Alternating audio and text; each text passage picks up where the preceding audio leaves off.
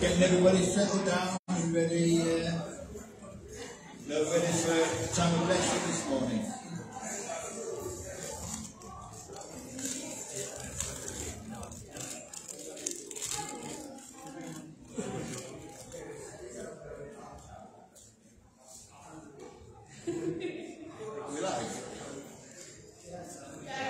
Right. Good morning, everybody. It's good to welcome you all to church this morning. And if you're watching online again, it's good to just to welcome you to the church service this morning. And when I was thinking of how to open the service this morning, I kind of asked myself the question: what do we come to church for? And there's lots of different reasons why we come to church on a Sunday morning. And one of the things that we come to church for is to praise and to worship God. Yeah, just one of them. There's receiving the word and prayer and praise and everything else. But praise and worship is really important as well. And I just want to read Psalm 150. And it says, praise God in his sanctuary. Praise him in his mighty heavens. Praise him for his acts of power. Praise him for his suppressing greatness. Praise him with the sounding of the trumpets. Praise him with the harp and the lyre. Praise him with tambourine and dancing. Praise him with the strings and flute. Praise him with the clash of cymbals. Praise him with the resounding cymbals. Let everything that has breath praise the Lord. And it's that last little bit there, let everything that has breath praise the Lord. You know, God has done so much for each and every one of us that verse or those passages, that passage there that I've just read to you, means that every single one of us has got something to praise God for and to thank God for. So, as I hand over to the worship band now, you know, just give God all the praise and all the glory that he deserves. You know, praise him and sing as loud as you can. Dance if you want to. It's not a problem. You can do it, as Mike says, you can do cartwheels if you want to do cartwheels. Because we've got so much to thank the Lord for this morning. Heavenly Father, just thank you, Lord, that we can just come to church, Lord. Lord, I thank you, Lord, that we can praise and worship you, Lord. Lord, I thank you, Lord, that we've got so much to thank you for, Lord. And I just pray right now, Lord, that as we praise and worship you, that as we go through the service and hear your word, Lord, that, Lord, you would just bless each and every one of us, Lord, that each and every one of us will just get a blessing and a touch from you, Lord, right now, in the name of Jesus. Amen. Anne's ready. Have you got breath today? Yes. Praise the Lord! Come on, everybody, stand up!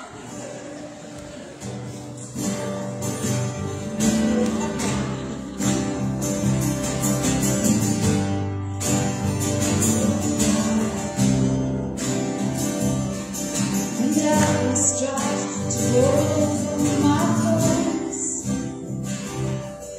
when sorrow comes to steal the joy I own, when brokenness remains all I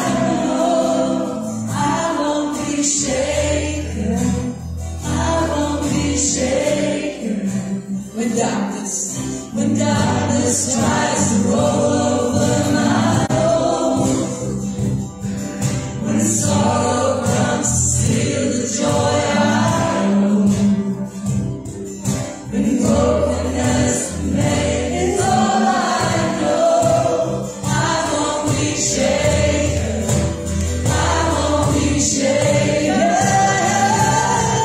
My fear doesn't stand a chance when I'm standing in your love. My fear doesn't stand a chance when I'm standing in your love. My fear doesn't stand a chance when I'm standing in your love.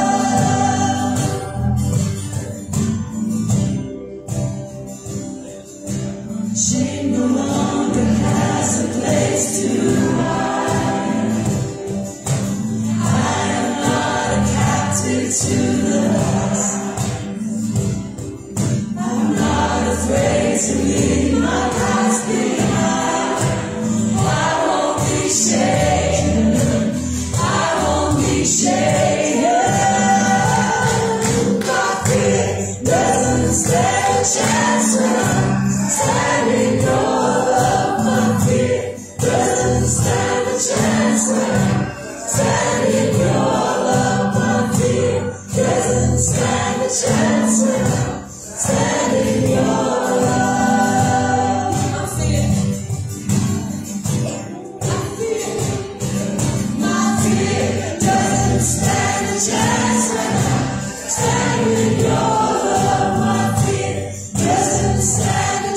chance when I stand in your love. My fear doesn't stand a chance when I stand in your love.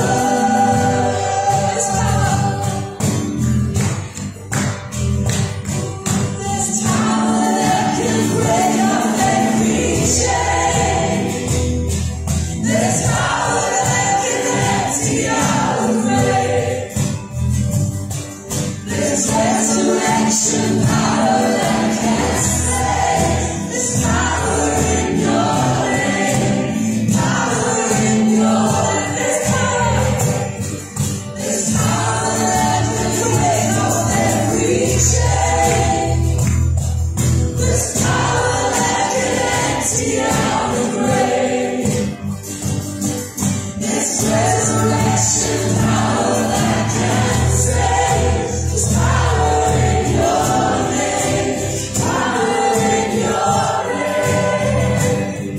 My feet doesn't stand a chance when I stand in your love. My feet doesn't stand a chance when I stand in your love. My feet doesn't stand a chance when I stand in your love.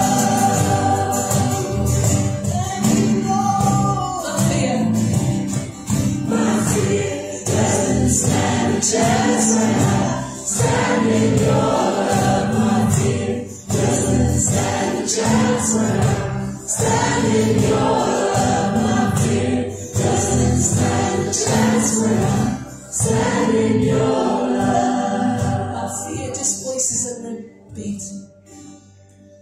My fear doesn't stand a chance when I stand in your love. My fear doesn't stand a chance when I stand in your love. My fear doesn't stand a chance when I stand in your love. And again, I believe it. My fear doesn't stand a chance when I stand in your love. My fear doesn't stand a chance when I stand in your love. My fear doesn't stand a chance when I stand in your love.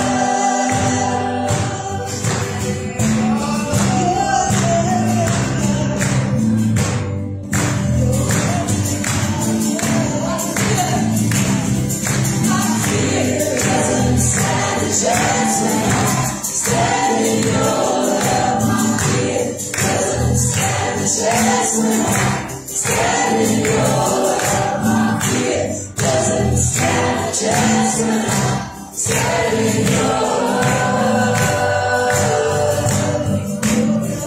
My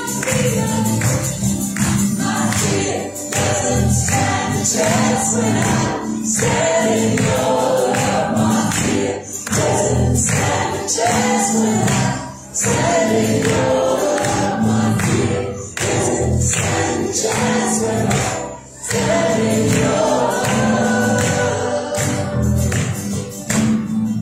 You're standing on the rock, you're perfect love. You're standing on the rock. We're standing on the rock. Nothing can shake us. We've never been shaken. We're standing on your love. We're standing on your love. Shall we sing this, church? Because this is the reality. We're standing on your love. What a good place to be. We're standing on your love. Because never fails. Love never fails. We're standing on your love. All things are available. We're standing on your love. We're standing on your love.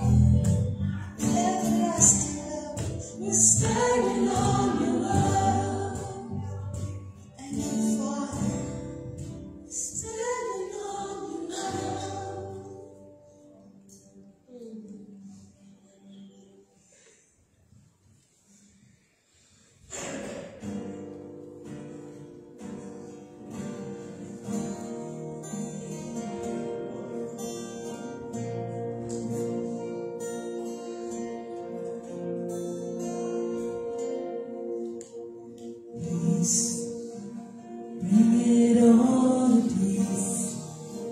storm surrounding me, let it break at your way still.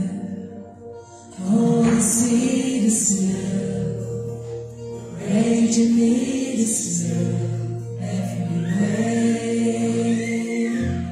at your name, Jesus, Jesus.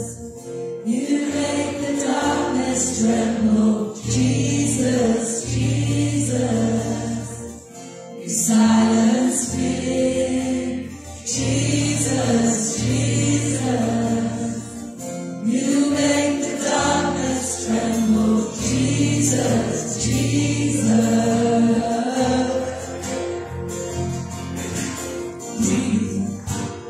All these false beliefs, all these loves and sin, once again I will praise Jesus, Jesus. You make the darkness tremble, Jesus, Jesus. You silence fear, Jesus, Jesus. You make the darkness tremble, Jesus, Jesus. Jesus. Jesus, Jesus. You make the darkness tremble, Jesus, Jesus. You silence fear, Jesus, Jesus. You make the darkness tremble, Jesus, Jesus. Your name is a light that the shadows can't deny. Your name cannot be overcome. Your name is a light forever lifted high. Your name cannot be overcome. Your name is a light that the shadows can't deny.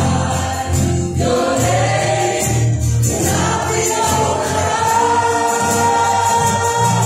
Your name is a light forever lifted high. Your name cannot be overcome. Your name is a light that the shadows can't deny. Your name cannot be overcome. Your name is a light forever lifted high. Your name cannot be overcome. Jesus, Jesus. You make the darkness tremble, Jesus, Jesus. You silence fear, Jesus, Jesus. You make the darkness tremble, Jesus, Jesus. Jesus. Jesus, Jesus. You make the darkness tremble, Jesus, Jesus. Silence fear, Jesus, Jesus. You make the darkness tremble, Jesus, Jesus. Jesus, Jesus. You make the darkness tremble, Jesus, Jesus. You silence fear, Jesus, Jesus. You make the darkness tremble, Jesus, Jesus. Jesus, Jesus. You make the darkness tremble, Jesus, Jesus. You silence fear, Jesus, Jesus.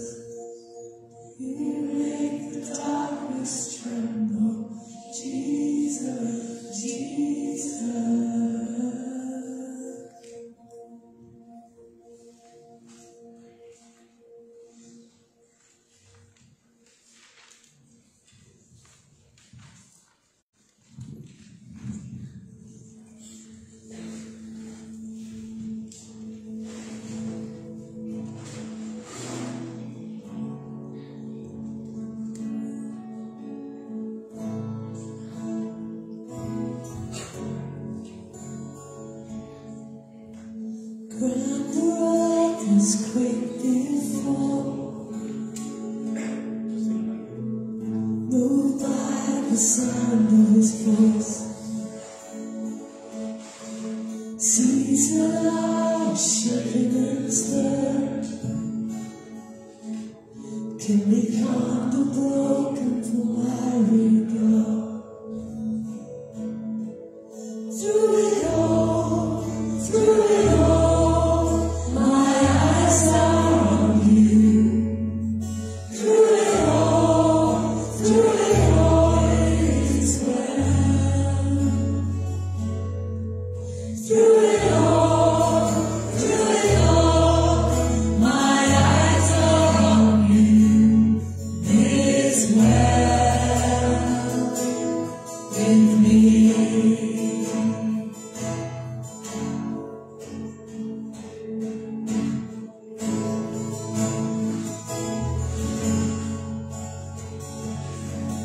Far be for me to not believe, even when my eyes can't see, and this mountain that's in front of me will be thrown into the midst of the sea. Through it all, my eyes are on you. Through it all, it's well. Through it all, my eyes are on you. It's well, it's well. Let go, my soul, and trust in Him. Wisdom and still know His name. So let go, my soul, and trust in Him. Wisdom and still know His name. Wisdom and still know His name. Wisdom and still know His name.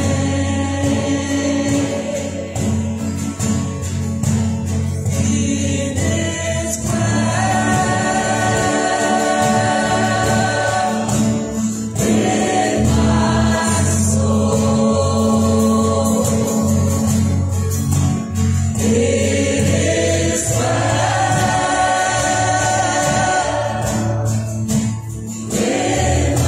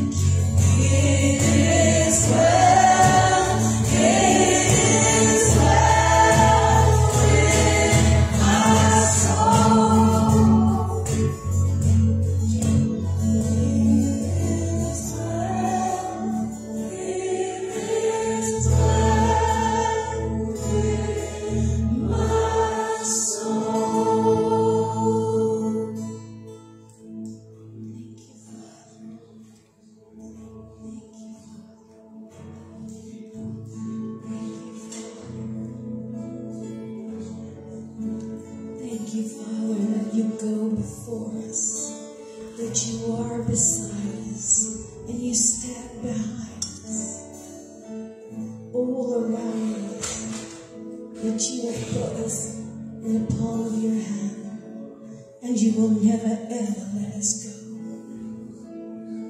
Thank you that you did all that you did to bring us back to yourself. We are so grateful, and we are so well, because we are here. We're home, in your arms, listening to your voice. We thank you, Lord. Thank you, Lord. Thank you for your gaze. Thank you for your face shining upon your people. Thank you, Lord. Thank you, Lord. Thank you. Thank you for the forgiveness of sins. When we come to you, Lord Jesus, we come to you in repentance, we come to you in humility. Lord, where we were distant from you, Lord, you bring us close. Thank you, Lord. We lay down all the cares of the week, all the problems, even sins, we lay them down before you, Lord. And we say, you are Lord over all of our life. And it's through you, Lord Jesus, that our souls are well. It's through you, Lord Jesus, that we have joy. Joy in knowing that we are connected to you, to the Father, to the Spirit. Lord Jesus, thank you. Thank you, Lord.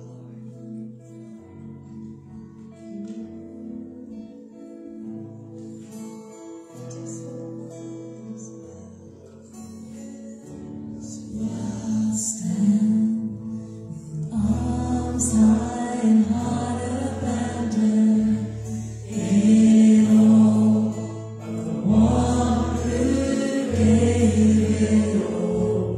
I stand, my soul, Lord, to you surrendered. All I am is yours. I'll stand with arms high and heart abandoned, in awe of the one who gave it all. I'll stand, my soul, Lord, to you surrendered. All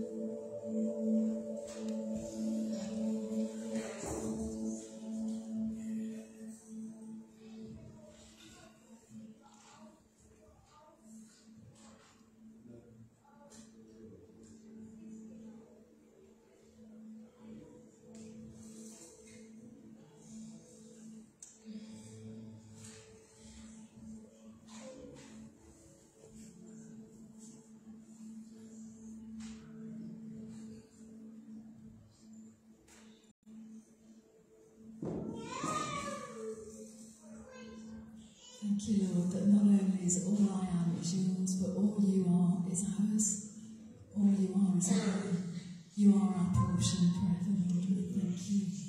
Thank you, Jesus. Thank you.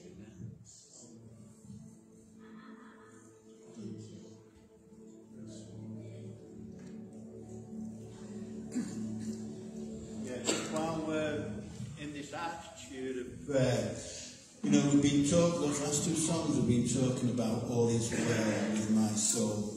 And,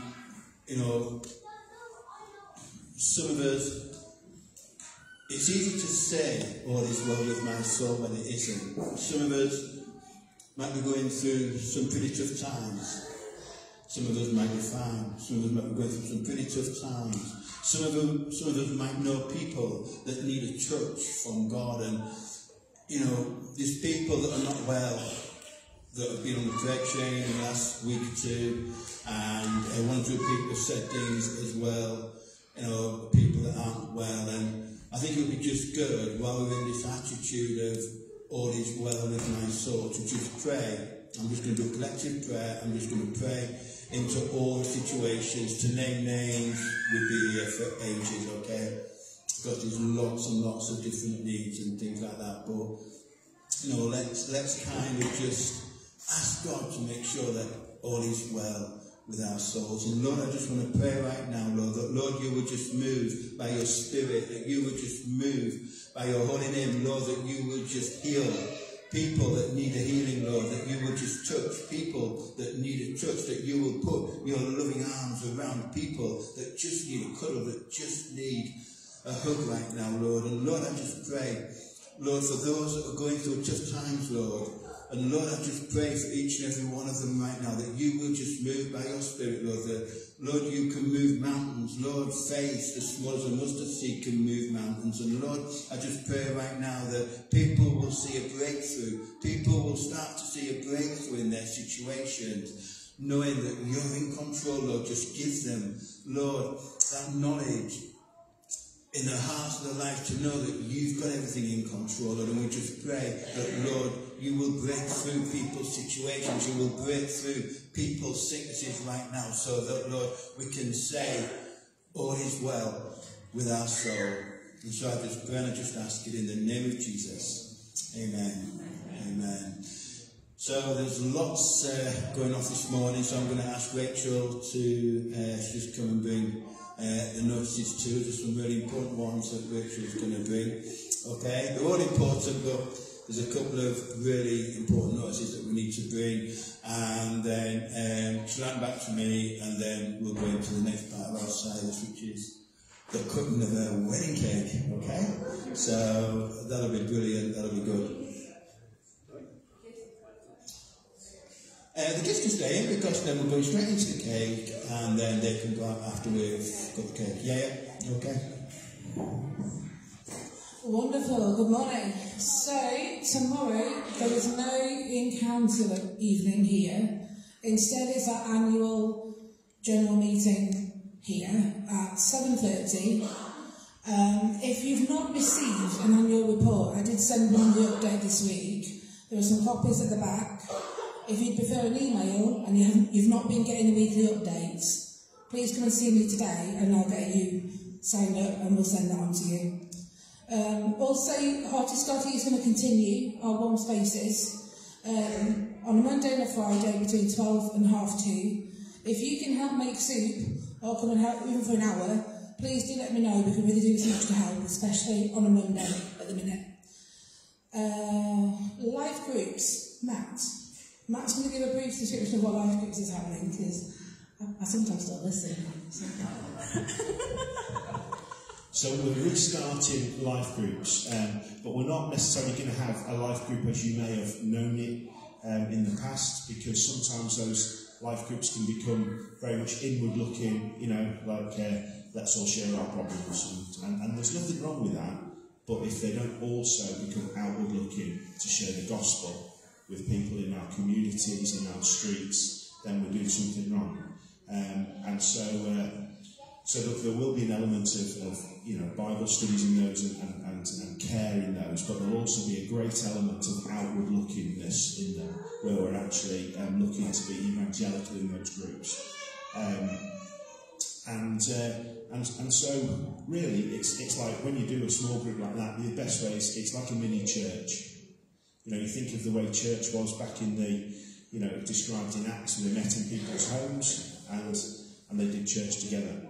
And so that's the kind of thing we're looking at in the week. It's going to be every other Tuesday on the same days as the Felton church plant is, on the second and fourth Tuesdays every month.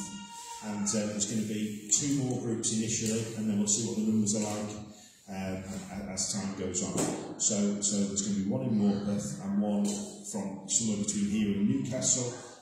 So if you think geographically, where do you need to sign up? And then, of course, if you live north of here, there's also the church plant on the Tuesday nights on the second and fourth Tuesdays at Felton as well. So there's a sign-up sheet at the back, and if you don't sign up, you won't hear about what's happening and where it is. So write your name on the sheet at the back. And do you want to talk about now where I'm at? For those who are online and not in the building, if you would like to be part of the live group, please send us a message on Facebook, or you can call me or email us and we'll put you on the list. So don't feel because you're not here, you can't come to live group. Thank you. Rachel thinks of everything, which is good. Nehemiah Day is this coming Saturday. And what that is a work morning, so it's 9:30 till 1:30. You will get lunch, so if you fancy some lunch, come along from 9:30 in the morning. Again, put your names on the sheet at the back, because if we know who's coming, we can prepare paintbrushes, we can prepare different jobs that we're going to be doing. We're going to be doing some painting, so come in old clothes. We're going to be doing some sanding of walls for painting later at the next Nehemiah Day. We're going to be putting shelves up, and we're going to be doing some general tidying. If they're the kind of things you think, I can't do that, well, you could come along and help with the lunch. Just make sure you write down on the sheet. There's going to be something for everybody to help with, and even if it's making teas for people and encouraging them and things like that. So it's a family thing for all of us to get involved in. And you know, the church doesn't look after itself. We, as a family of believers, look after our church, and we do it with the people, and we also do it with our facilities. Okay, bless you. Thank you. The next notice is from John. It's John.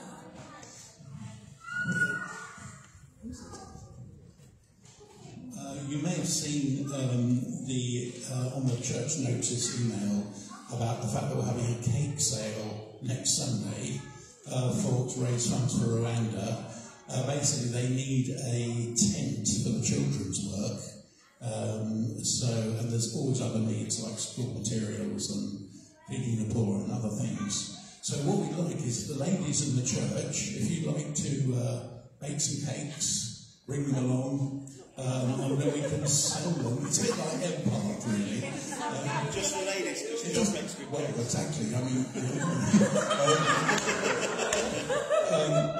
any other bakers, basically, anyone who's a baker, but it tends to be the ladies usually. So yeah, if you just bring them along, and we can sell the cakes and raise money for Pastor Francis and the church, Eden Church. Just to let you know, I'm in a lot of contact with them, and the things are really going well there. They've been having conferences with students.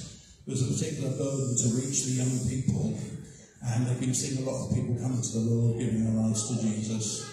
And they're very much in prayer. They're very much a praying church, which is, you know, it's exciting what's going on, but for the sake of time, I'll stop there. Wonderful, thanks, John. The last notice, could Mr. and Mrs. Mills stand up, please?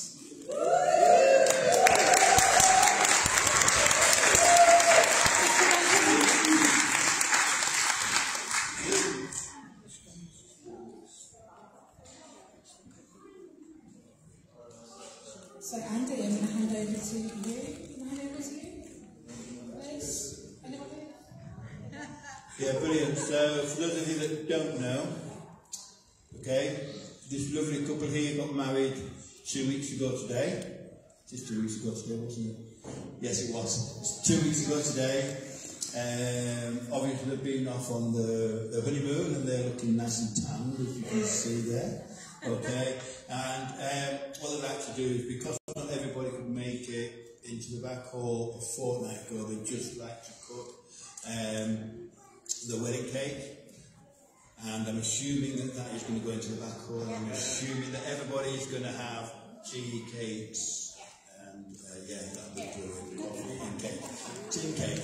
That'll be good. Okay, so I'm going to hand over to Liz. We're just going to say a few words. Okay.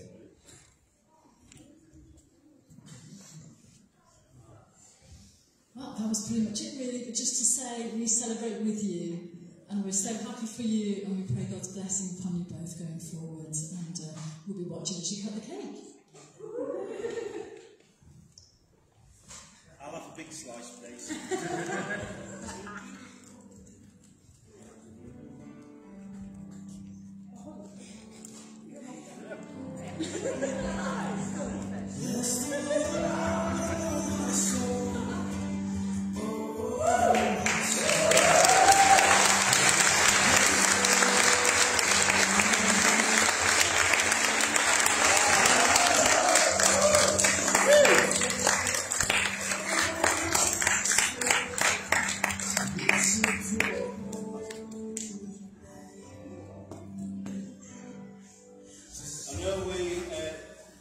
I know we prayed for them a fortnight ago, but I think it would be good if just one or two people just wanted to pray over them right now, looking forward, just bless them, just touch them, and just pray for them as a couple, that God will just bless their marriage.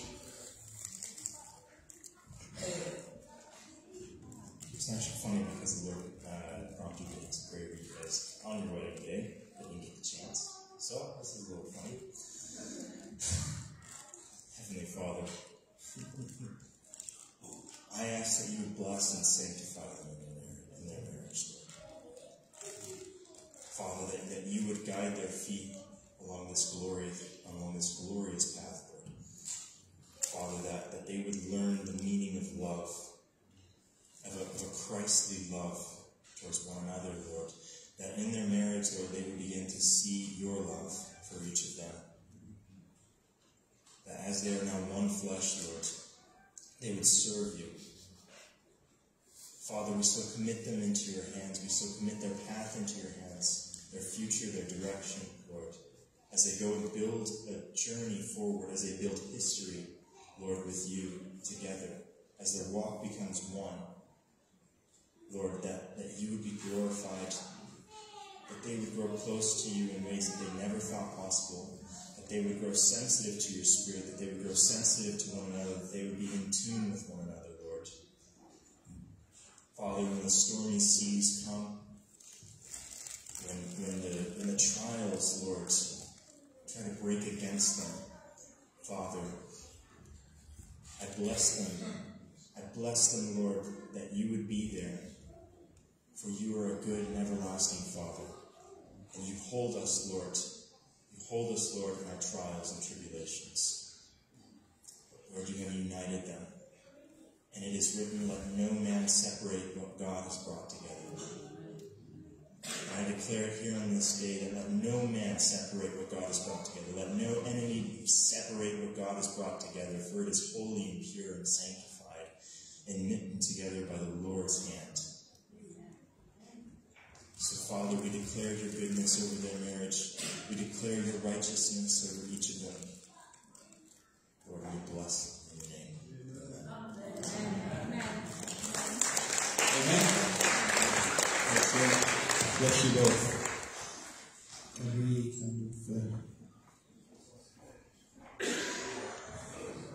Brilliant. So it's good to have John McKay with us this morning. He's going to bring the word. And I'm sure we're going to be blessed by what John has got to say to us this morning. He's going to come forward. Oh yeah, could the children go out now, please? Sorry, I forgot about that. Always do.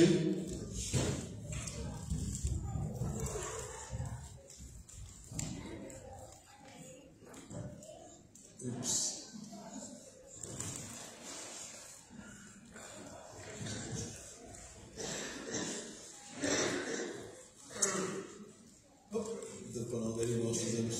Lord, we just pray your blessing on them, Lord, right now. We just pray, Lord, that as they go into the living room, Lord, you just bless them, just move by your Spirit, Lord, right now.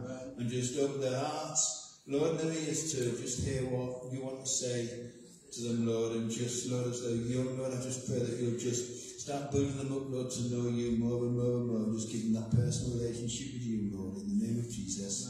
Amen. Amen. Excellent. So just pray for John and then hand over to John.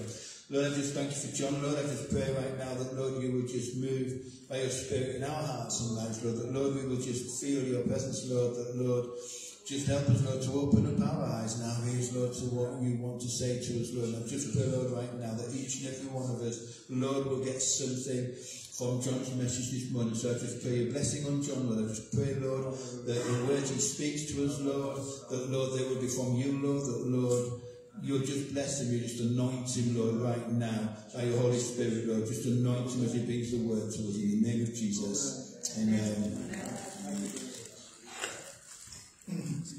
Well, hello, everybody. You're glad you're saved? Yes. Hallelujah. Isn't Jesus wonderful? Yes. Do you believe that? Yes. Amen.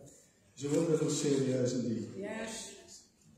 Yeah, well, I'm really privileged to be here with you this morning. I just love to preach the Word of God and to bring something from the Holy Spirit.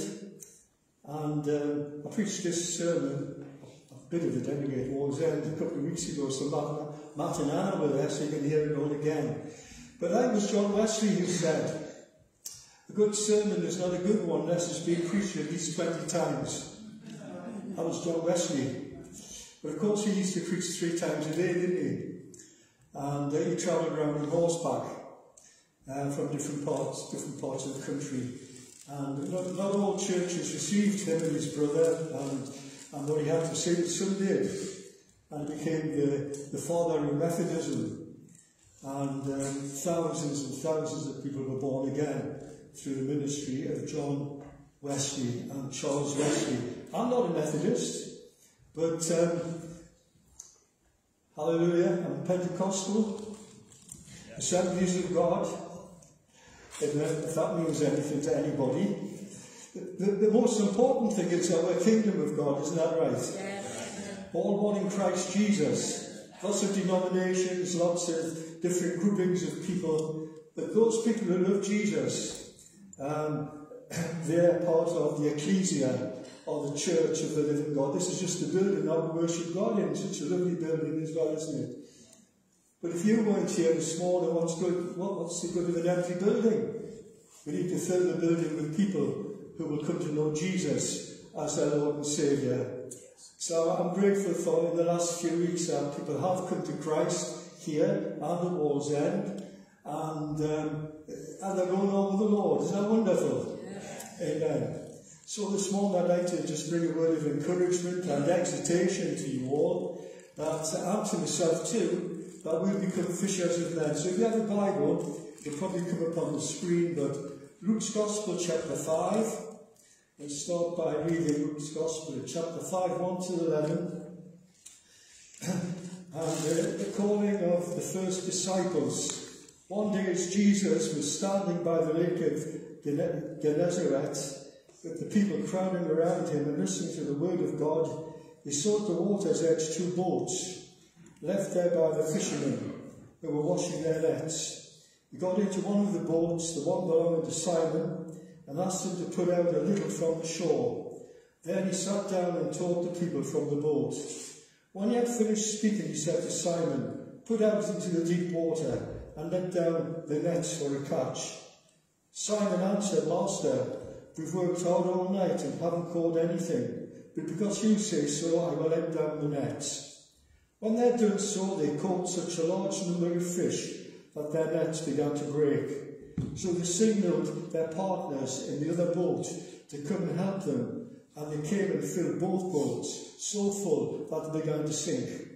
And when Simon Peter saw this, he fell at Jesus' knees and said, "Go away from me, Lord, I am a sinful man."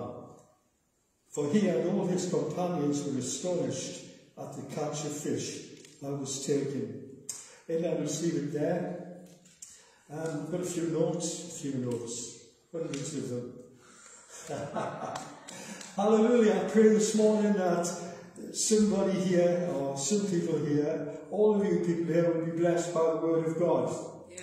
Amen. Yeah. The Lord's purpose for his disciples in the words recorded in Matthew and Mark, and was probably addressed to them on the shore when they had beached their boats. Come and follow me, and I will make you fishers of men. We used to sing that in Sunday school. Can I remember that list? I will make you fishers of men if you follow me. Can anybody remember that? Well, you can't, Rachel. Yeah. I'm not going to sing it to you. The kids used to enjoy it. I will make you fishers of men if you'll follow me. And that's what Jesus wants, isn't it? He wants us to become fishers of men. Amen. These words were especially addressed to Peter, the warm-hearted and impulsive son of Jonas, that's recorded in Luke chapter 5. The Lord addressed him as Simon, as the name Peter was reserved until late after, months after his discipleship was going to be happening to him. They were engaged in their occupation as fishermen. And it reminds me of David, King David. David was called from the sheepfolds, just a little shepherd boy, watching his father's sheep. And he became shepherd to a chosen race. Reminds me of Paul, was making tents out of goat's hair when he was called to preach the gospel of God. The living water, that eternal spring, those springs that was revealed to the woman of Samaria when she ran back to the village of Sychar, the Samaritan woman who said, "Come see a man who told me all things ever I did. Is this not the Christ?" And she ran back to the village. She had so many husbands, and Jesus mentioned their husbands, and he said, "The man you're living with isn't your husband." And she said, "Come see a man who told me all things ever I did. Is this not the Christ?" And they came and they heard him. And many believed. Why did they believe? Not because of what she said. They said, because we've heard him for ourselves. Yes, amen. The living water she received that day. Drink of the water of the well, Jacob's well. But if you drink the water I shall give you, you shall live forever. Amen. Reminds me of Isaiah. In Isaiah chapter 6, 1 to 8, I haven't got time to read it all, but Isaiah was in the temple when he saw the Lord. And then he had such a wonderful experience. He says, "Woe is me! I cry, I'm a man of unclean lips. I live among a people of unclean lips, and my eyes have seen the Lord Almighty." God spoke to him about his sin and his unclean lips. And then God said, "Your guilt is taken away and your sin is atoned for." Then I heard a voice saying, "Whom shall I send? And who will go for us?" And I said, this is Isaiah, "Here I am, Lord, send me." So to be commissioned by Jesus Christ to win the lost is one of the great commissions that we would ever have. To tell other people about Jesus and to see other people born again of that incorruptible seed of the Word of God. Jesus said, "Man shall not live by bread alone, but by every word which proceeds out of the mouth of God." Thank God for this holy book, the Word of God. Amen? Amen. Hallelujah. The denominations are wondering what they should do with same-sex marriage and stuff like that. A lot of the denominations. Church of England said we can't marry same-sex couples, but we will bless them. How can we bless the sins of Sodom? How can we bless the sins of Sodom that God destroyed? Friends, you've got to keep to the Word of God. Jesus said, "Heaven and earth will pass away, but my word will never pass away." We need the Word of God. We need to keep to the Holy Book, to the Bible, the inspired Word of God. And Simon the fisherman was commissioned by the Lord Jesus. "From now on, you will catch men." Peter, you're going to catch men alive for the kingdom of God. How many godly ministers with good churches, surrounded by devoted people, the boat, the fishing tackle being the best. And they've watched the success of a simple evangelist has lifted netfuls of fish from the depths of human life into his creel. And that's what it's all about, friends, to win souls for Jesus. I believe in the prophetic ministry that go along with all the 9 gifts of the Holy Spirit. But Jesus commissioned Peter not to be a prophet. It probably was one, but to win souls for Jesus. And that's his commission to us all. One expert fisherman said, when you go fishing, keep yourself out of sight. We don't lift ourselves up, but we lift up Jesus. Successful soul winning is generally based on consciousness of personal sinnership and our need of continual cleansing.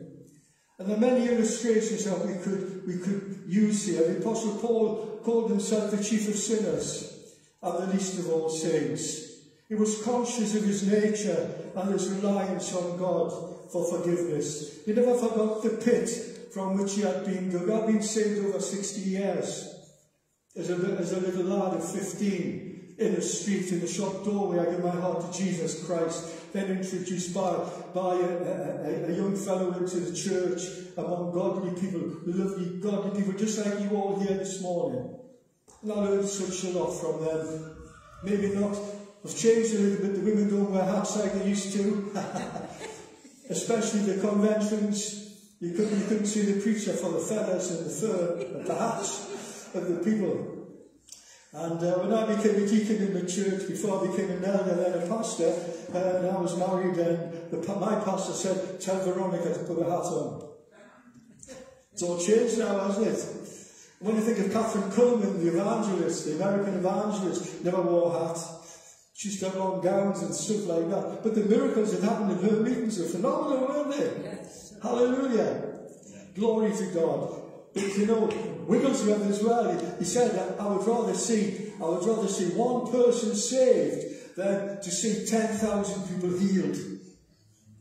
And he did see healings, and he saw miracles. But he said, I'd rather see one person born again of the Holy Spirit than 10,000 people healed. Hallelujah. We've got to be conscious of our need if we're going to be used by God. You see, God can't use people who are puffed up with themselves. People who think they've arrived. People who think they're it. Thank God that I'm here in your church, because I'm going to be such a blessing to you. God is going to use people like that. God's going to use people who are humble and who are full of Jesus. And they don't see in themselves anything good apart from the goodness of God. And there's a lot of good people who are not Christians. But we're not saved because of our goodness. And there's a lot of good people here. Maybe you're a good person here, but you need Jesus in your life. Do you know why? Because you're a sinner. And that's why Jesus died. Because he died for our sins, according to the Scriptures. He rose again for our justification. And he's now at the right hand of the Father in heaven, making intercession for us. Do you believe that? Yes. Hallelujah. Jesus is alive. And if Jesus Christ is not alive, I don't want to be here. I've got nothing to say. Jesus is alive. And we've got to tell people that. We've got to realise our sinfulness and our continual need of forgiveness. Because we're sinners by nature. Hallelujah. We're sinners by habit. And we're sinners by choice. We all sin. And that's why Jesus came.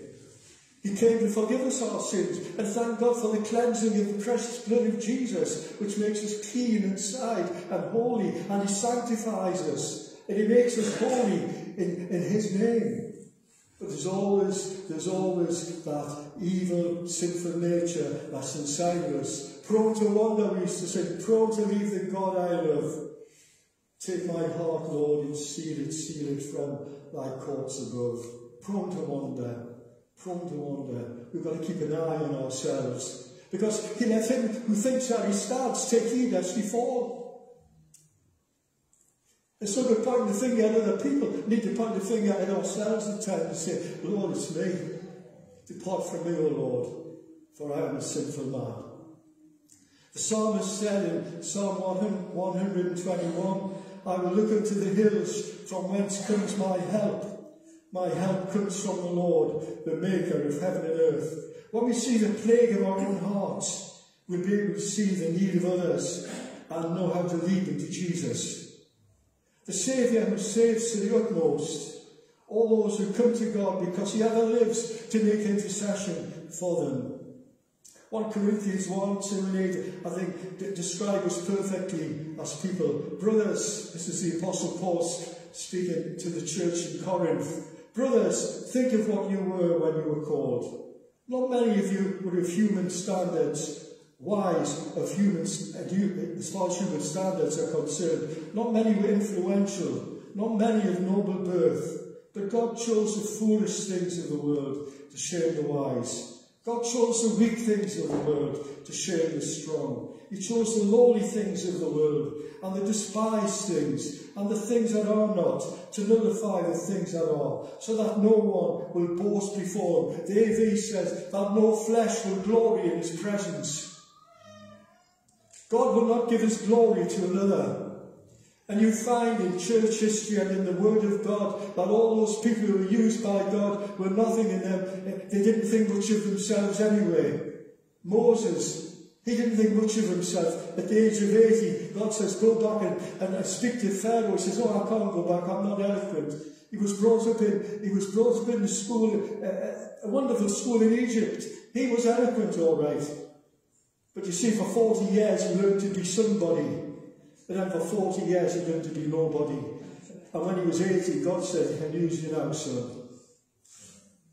And the bush burned. And God spoke out of the bush. Hallelujah. Thank God that God chooses us. We are sinners, saved by the grace of God. Hallelujah. And it says, therefore, as it is written, let him who boasts, boast in the Lord. So we boast in Jesus. The evangelist cries from his heart. The evangelist cries from his heart. Who is able to deliver me from the body of this corruption? If God can save me, he can save you. Hallelujah. And consciousness continued in my need of forgiveness, in my need of following Jesus. Without him, I'm lost. I need him every day of my life. I was converted when I was 15, a lot of years ago, but I need him with all of my heart every day in my life. Do you agree? Yes. Hallelujah. John Bunyan's review of his condition is typical of many others. He wrote Pilgrim's Progress and other good Christian books. John Bunyan. He said this, he said, I feel loathsome in my own eyes. Now, I don't think we should be kind of condemning ourselves all the time and grappling around on the inside looking for all of our imperfections. I don't agree with all that stuff. I'm not trying to make you feel, oh, I should be looking all the time for sin and stuff. But when it appears, we should know how to deal with it and live in the presence of God. I feel more loathsome in my own eyes, he said, than a toad. I thought I was so in God's eyes also. I could have changed my heart with anyone.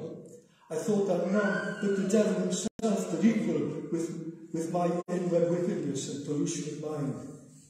I was both a burden and a terror to myself. How gladly I would have changed anything but I would be anything but myself. That was before I became Christian. Charles Wesley, the brother of John Wesley, said, I am vile and full of sins. Thank God for the convicting power of the Holy Spirit. Thank God for the peace of God that passes understanding and the guilt that's removed from us when we become Christians and we follow him. Hallelujah. Thank you for the washing. Thank God for the washing and regenerating power of the Holy Spirit, pointing us to the Saviour of our souls and the sacrifice he made for us on the cross. Simon, in Luke chapter 5, 4 to 12, we read it. Jesus said, put out into the deep water, and let down your nets for a catch. And Simon answered, Master, we've worked hard all night and caught nothing, but because you say so, I will let down the net. And when they had done so, they caught a great number of fish. Then their net began to break. So they signalled their partner on the other boat to come and help them with the boat, and the two boats began to sink with so many fish. And Simon Peter saw this. He fell down on his knees and he said, Go away from me, Lord. Go away from me, Lord, for I'm a sinful man. He was in the presence of deity. The day he saw the power and the presence of God in the person of our Lord Jesus Christ. Then Jesus said to Simon, Do not be afraid. From now on you will catch men. We have to be conscious of our own sinfulness and our own need, and the pit from which we're being dug, before we can warn other men of their need of a Saviour and salvation. Why? Because we know what we were. We knew what we were like. We found forgiveness in Jesus Christ. Someone said, those who have had deep awareness of sin in their lives are better qualified to the tender and understanding of those who are needing salvation. The ringleader in the devil's army will make a better soldier for Christ when converted. Redeemed poachers or reclaimed poachers make better gamekeepers. That day when the boat left, it was Master, but when the miracle happened, it was Lord. Depart from me, for I am a sinful man. Simon Peter was in the presence of deity. Failure and sin do not necessarily exclude us from divine partnership in soul winning. God had a lot to do in the life of Simon Peter. And God had a lot to do in the life of John McHale, and still has a lot to do in my life. But he who started a good work in you, Paul exhorts the church, he'll finish it. Do you believe that? Yes. He who started a good work in you will finish it. Amen. Many illustrations could be used in the weaknesses of Simon the fisherman. Thank God for the cleansing and renewing of the Holy Spirit. And if you're feeling guilty, you're a Christian and you're bowed down with guilt and condemnation, remember this. There's one who died on your behalf. And there's no condemnation to those who are in Christ Jesus, who live according to the Spirit and not the flesh. Jesus has died and has risen again. And he makes intercession for us, isn't that right? I write unto little children that you sin not. But if any man sin, it's talking to the church, if any man sin, we have an advocate with the Father, Jesus Christ the righteous, and he is a propitiation, the atoning sacrifice for our sins, and not for our sins only, but for the sins of the whole world. Jesus died and has risen again. You don't have to feel bad about yourself all the time. Sometimes you're going to feel good about yourself. But if you rejoice in the Lord. And be thankful for what he's done for you, for what he's doing inside of you, and for where he's taken you to. Hallelujah. He's taken you to heaven. And one day we shall be with him in glory, and we shall see him as he is. Isn't that wonderful? Are you glad about that? Yes. I don't look so miserable then. Yes. Say amen. The Pentecostal here. Hallelujah. I'm going to go to heaven one day. And when we sing this, amen. Well, hallelujah for that. You're getting a little bit free this morning, that's good. I'm getting a little free as well. Praise God, that's good, isn't it? Hallelujah. God's got a lot to do in our lives. He's not finished with us yet. And if you think God's finished with you, and you've got to that place of sanctification, and that place where you're never going to fail, then you're deceiving yourself. You're deceiving yourself.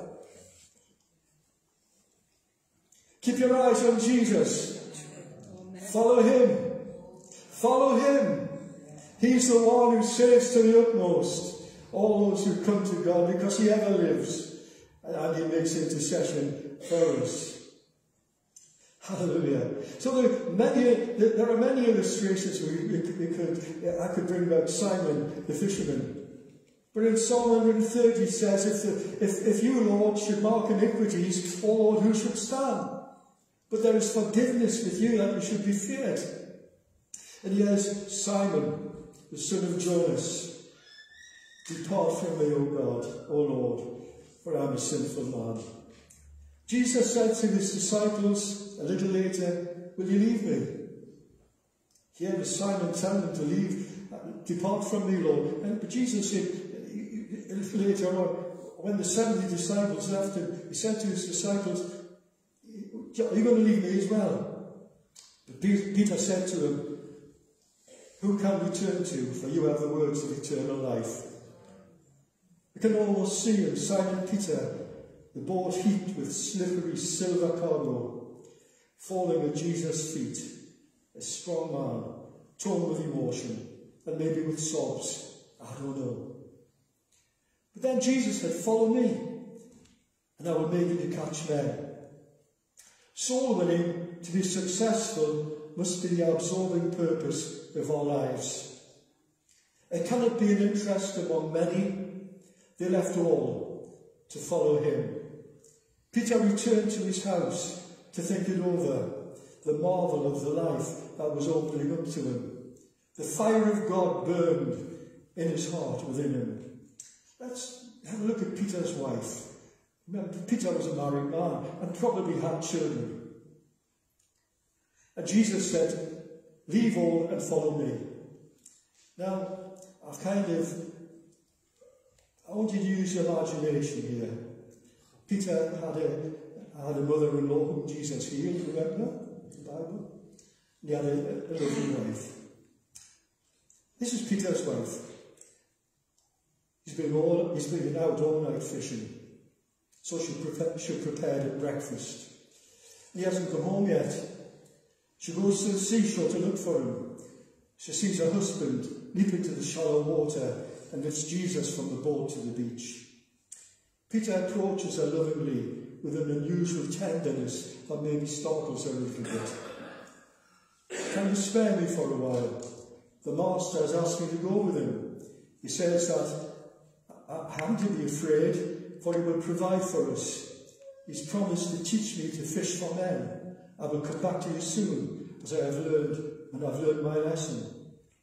And he's done with me. In the meantime, I must be free to serve him. Can you spare me? This is him talking to his wife. Jesus didn't say, follow me, and it turned up he just followed him. Of course he wouldn't do that. He did follow him, but he went home to see his wife first. And then she replies, husband, go with him. Mother and I will survive somehow until you get back. Stay with him as long as he needs you. You were just saying this morning you've been a different man since you knew him.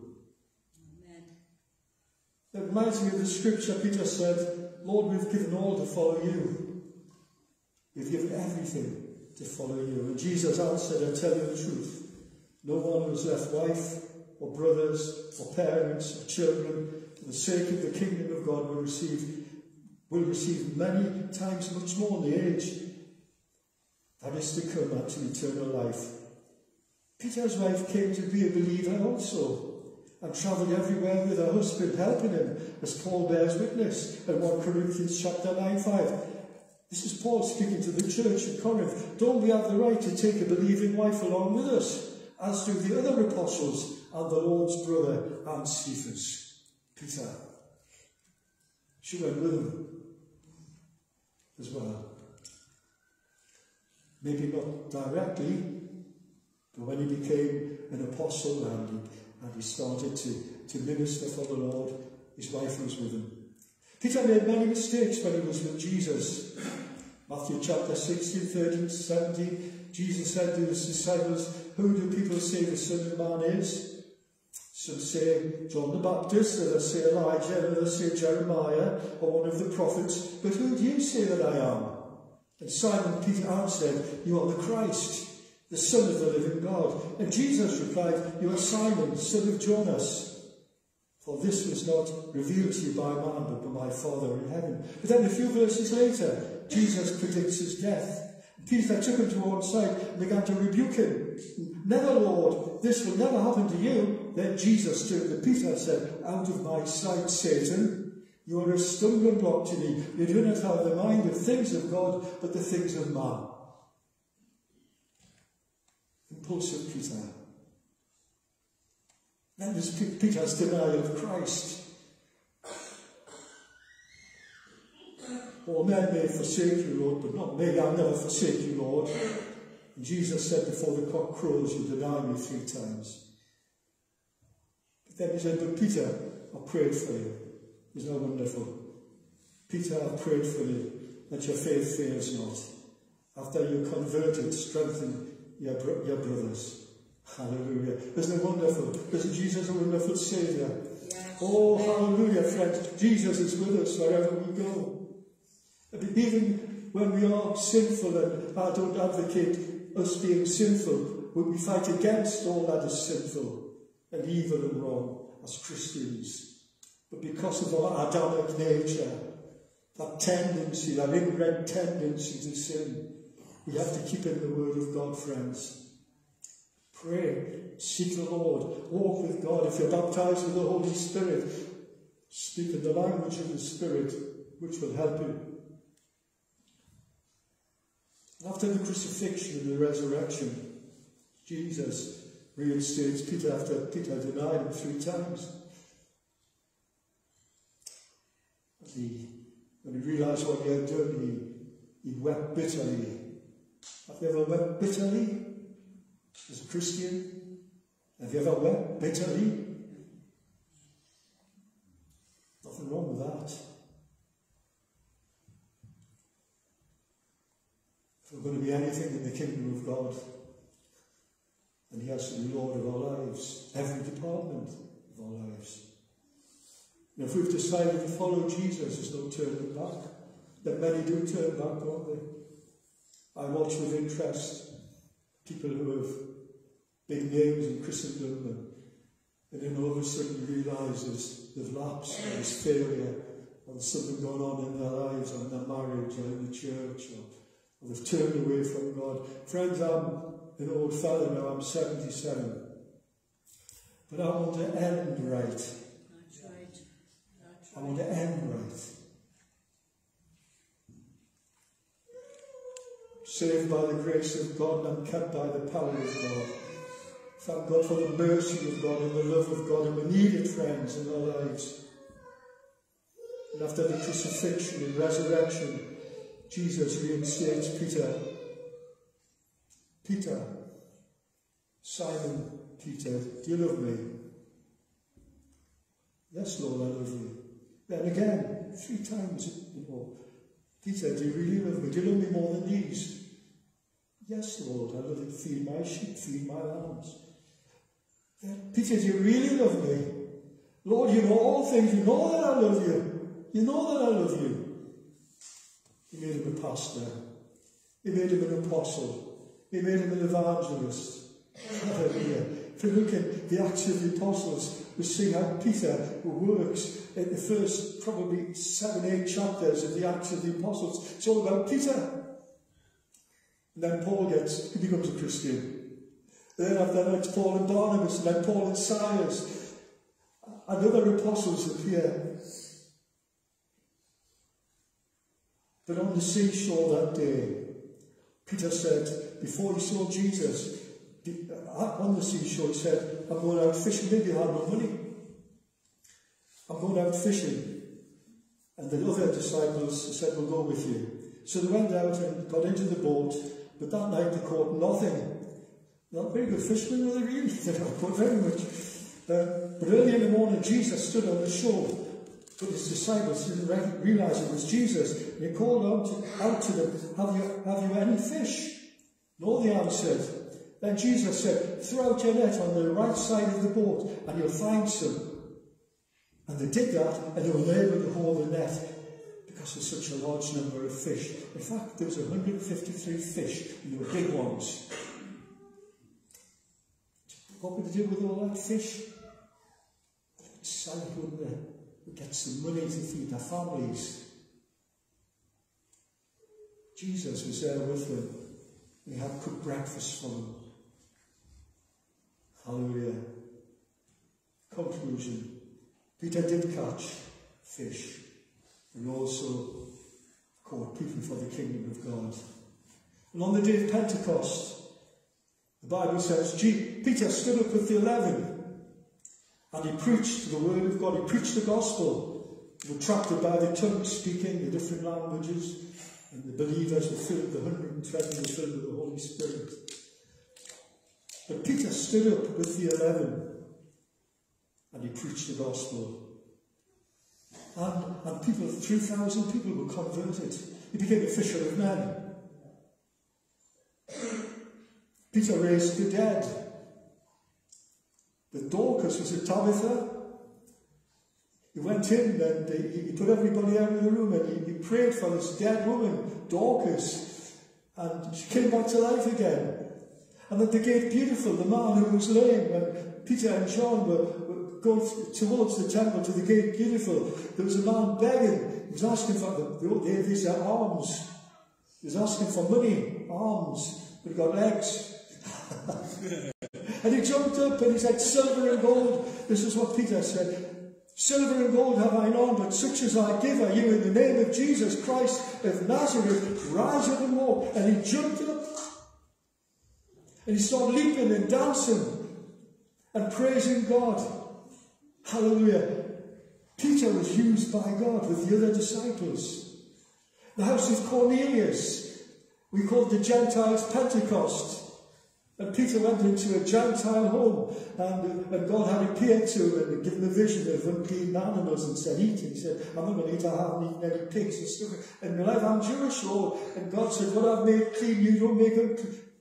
What I've made clean, don't make unclean, something like that. And God, and men came from this man Cornelius, the Roman centurion, was visited by an angel, sent for Peter, the praise praying, sent for Peter, and Peter came and there was a great gathering in the house.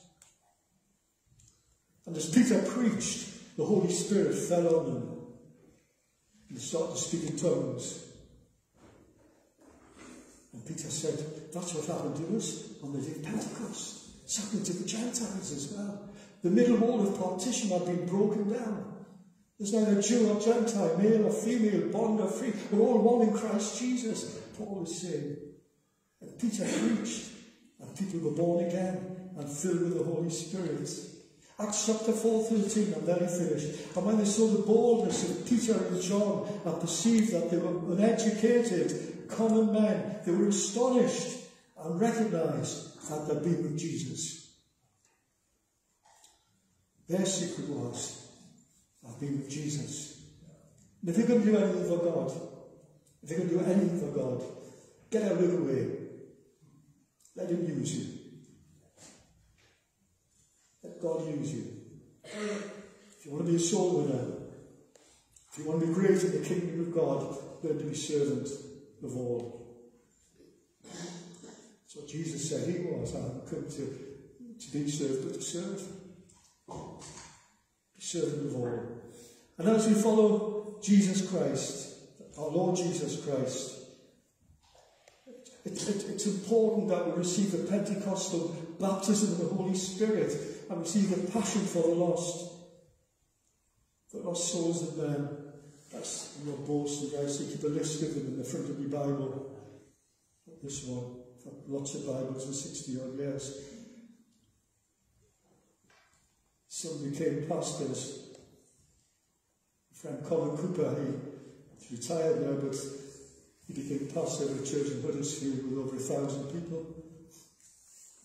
There's a little lad, a Geordie lad, and they giving the tracts out, and they're having the open air meetings. And this fella came and said, "We have one of these." He said, "Oh," he said, "I'm a Protestant." So, oh, Jesus died for Protestants and Catholics, died for everybody, didn't he?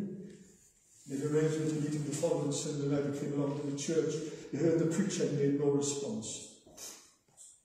I was sitting next to this young fella, probably he would be about 18, 17, 18. He said, I'm going to a disco. You know what a disco is? Some of you do. Discotheque. I'm going to a disco. I said, you can't until you get saved, until you're born again. Can I pray with you? He said, yes. I led him to Jesus. And you know what happened the night he got out of the church? That night, when he realised what he had done, he jumped in the air with excitement because Jesus had come into his life. Hallelujah. Unless a man is born again, he cannot see the kingdom of God. And it's Jesus who does the saving.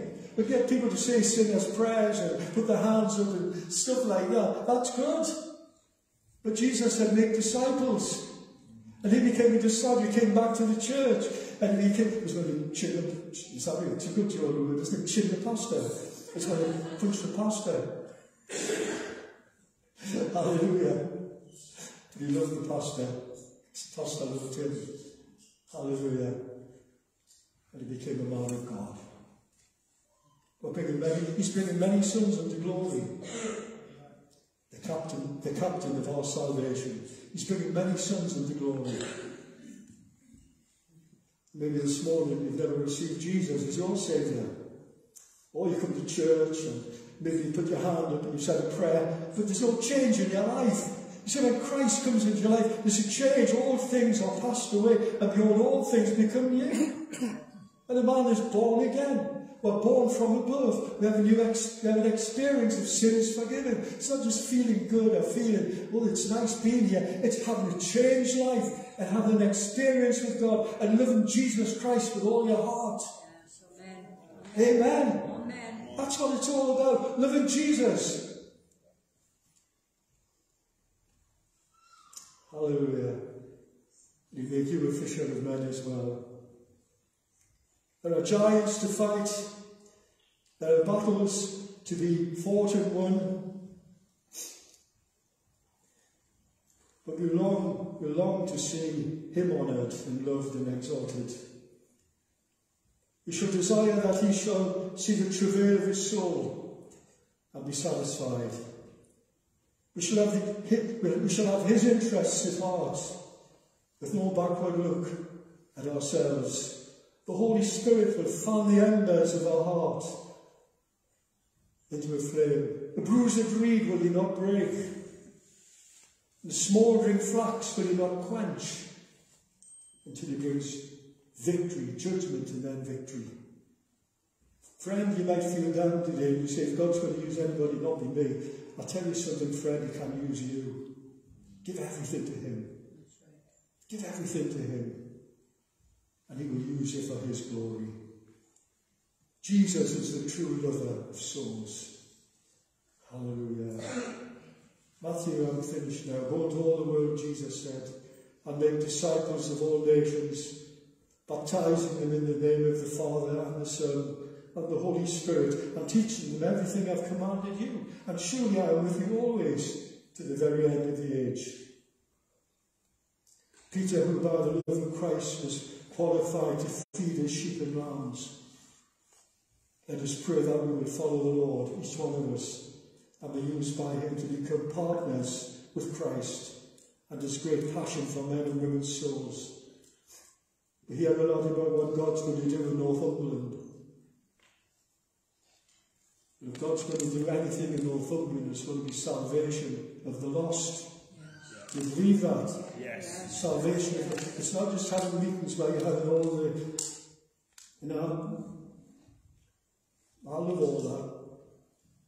You know what I mean? But I want the real thing. Yeah.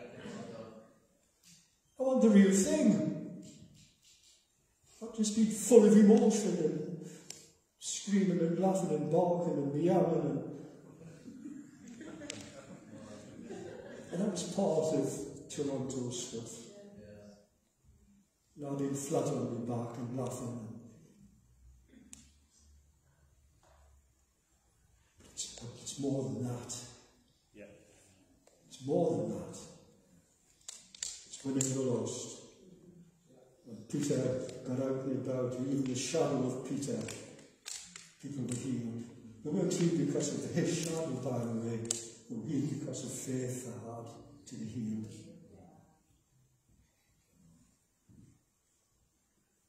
We need to see healings. We need to see the miraculous. We need to see it. It's important. Yeah. We need to see people born again. It's my passion. See people born again. So friends, I'm finished now, but exactly to 12 o'clock. Praise God. It's okay, isn't it? 12 o'clock and I'm done. Get a bit of wedding cake, I want you. Glory to God. Wherever I go, whatever situation I'm in, I want to tell people about Jesus. Have you lost your passion? I think it was Suzette Hatton who worked for, was it Reinhard Bonnke, wasn't it? Suzette? Yeah. And I was going to make her wedding cake for her as well, but she's not married yet.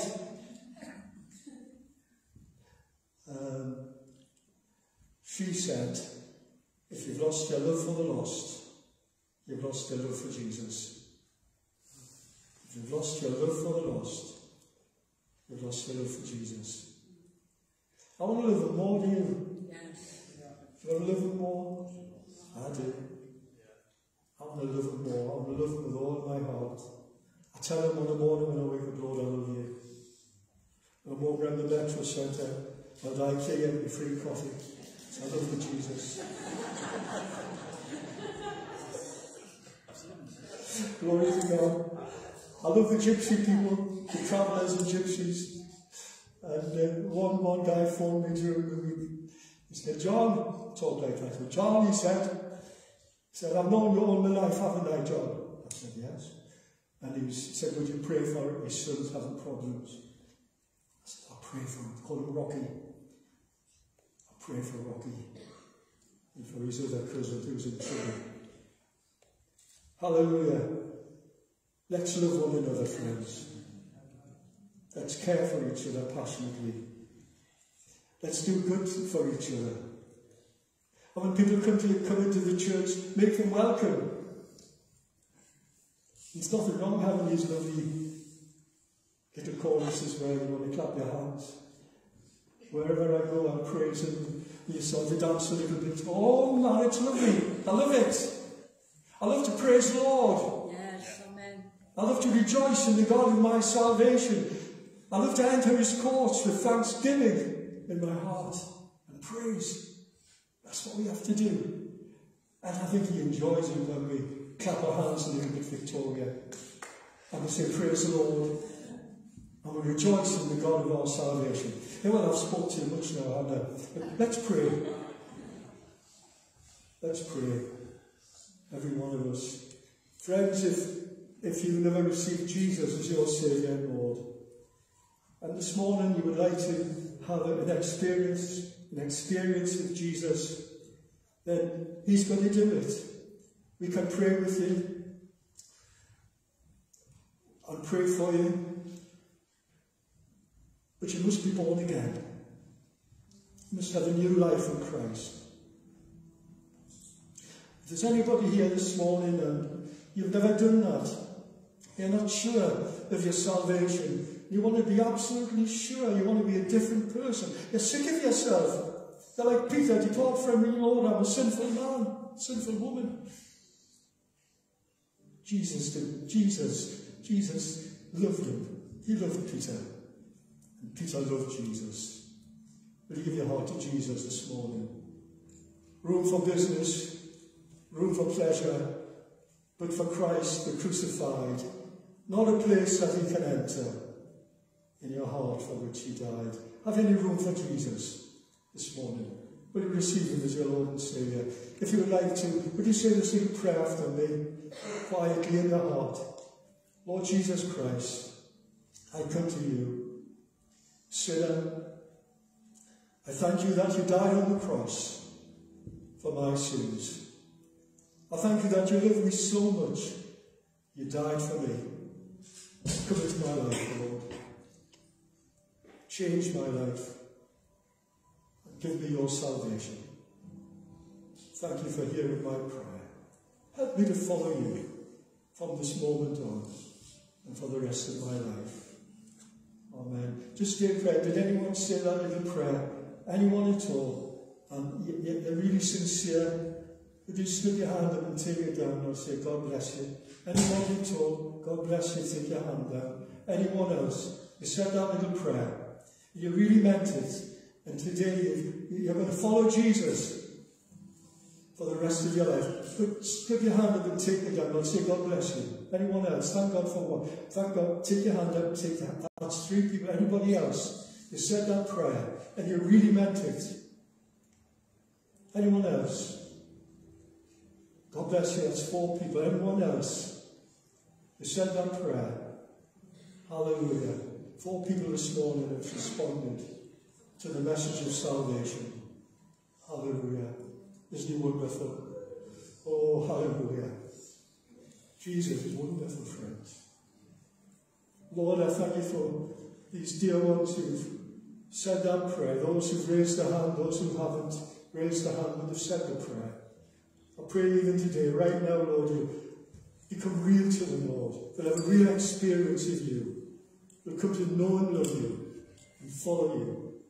Lord, bless them today. Bless them, Lord. Let them go on with you from strength to strength. In the name of Jesus. Amen. Amen. Amen. I have a little book called Journey into Life. It's in the bag there. Over the bottom over there. You people who raise your hands, I'd like to give you one of these booklets and just say hello to you. And I will be praying for you. We will be praying for you as a church fellowship here. So that's wonderful. Praise God. Well, are you glad you're saved? Yes. Yes. Amen. I'm finished.